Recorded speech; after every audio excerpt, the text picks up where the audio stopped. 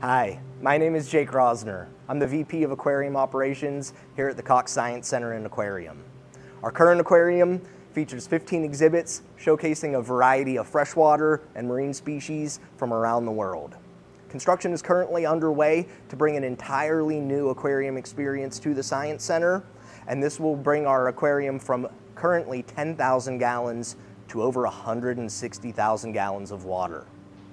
This will bring our guests on a new adventure throughout Florida's waterways, where you will encounter a variety of sharks, rays, corals, jellies, and much, much more.